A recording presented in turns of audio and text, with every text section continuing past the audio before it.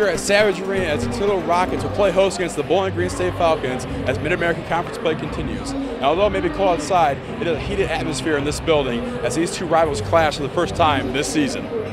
The Rockets came in looking to extend their winning streak against the Falcons to 6 games. UT got off to a quick 7-0 start as senior guard John Williams drives to the basket and lays it in early in the first. Later in the half, Nate Navigado finds Jalen Sanford, who buries one from beyond the arc to extend the Rockets' lead. Senior forward Steve Taylor continued his work in the paint as he muscles in the layup and draws the foul, adding on to UT's momentum. However, BG would not go quietly as they rallied back to tie the game up at 30 points with just over 5 minutes left in the half, thanks to the efforts of Zach Denny and Wes Alsaguer. But UT would step up the defensive intensity in the closing minutes of the half and went on a 13-2 run, capped off by Navigado's 4th three-pointer of the half to send the Rockets into the locker room with a 43-32 lead at the break.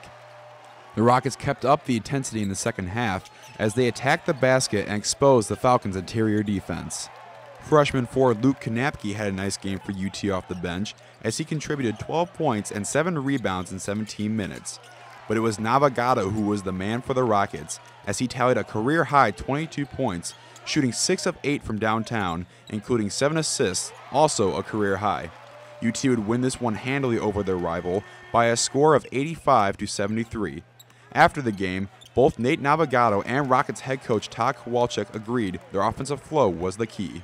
My teammates find me for open shots. I mean, that just gives me the confidence, and I know they have confidence in me to hit shots, and they were able to go down early, and that really helped us. What's important is our spacing on the floor.